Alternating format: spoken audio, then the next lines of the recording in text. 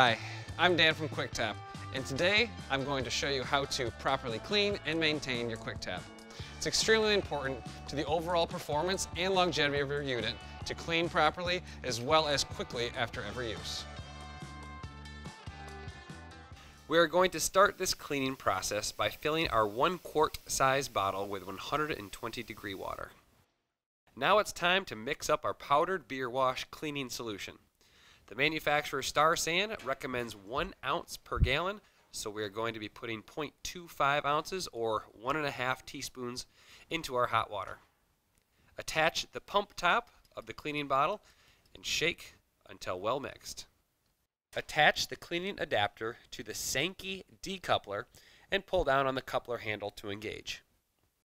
Open the flow control lever, open the faucet, and pump the cleaning solution through your unit.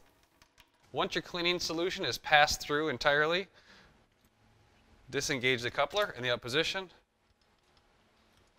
twist off, and you're ready to start sanitizing. Rinse out the quart container and fill with cold water and a few drops of Star San.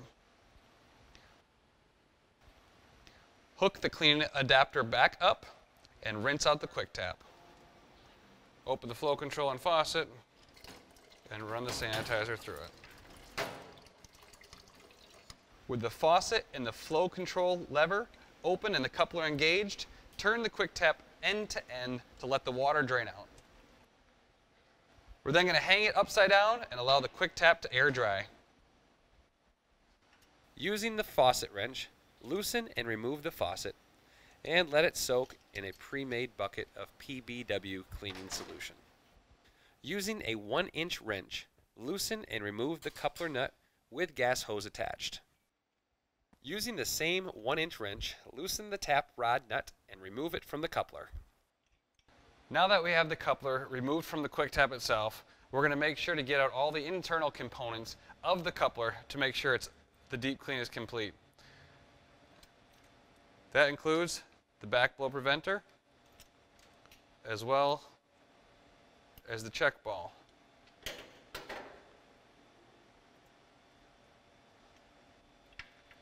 We'll then use our brush to clean out the entire coupler and all the spots that are hard to get. So putting the coupler back together, we have a backflow preventer and a check ball. This goes on top. And in between here and the tap rod is where we find the black neoprene washer.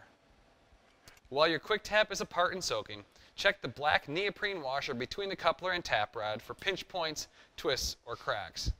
Lubricate both sides of the neoprene washer with food-grade lubricant and replace if necessary.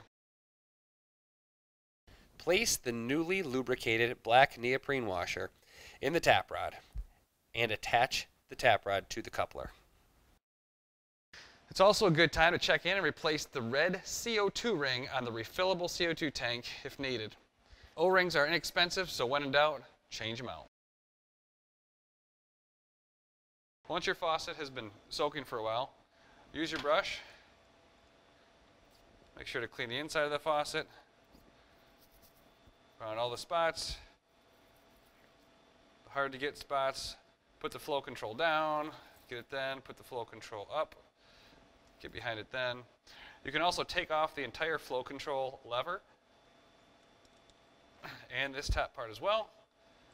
You can disassemble and make sure that all the O-rings inside there are good as well, and just make sure that the faucet is in top working condition.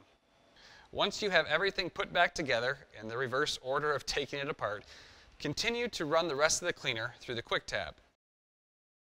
With the faucet and the flow control lever open and the coupler engaged, turn the QuikTap end to end to let the water drain out. We're then going to hang it upside down and allow the QuikTap to air dry. You'll want to hear the check ball in the coupler moving freely. Depending on your situation and location, you can also pre-make batches of the PBW cleaner and the sanitizer and just throw them in kegs. When engaged, the QuikTap still may slightly move right or left. However, it is not meant to move side to side. You'll see that the nut connecting the tap rod and the coupler will loosen, or if it's tightened too tight, it will pinch and you will have leakage out the side. So there you have it, a clean QuikTap ready to pour or put away for your next event.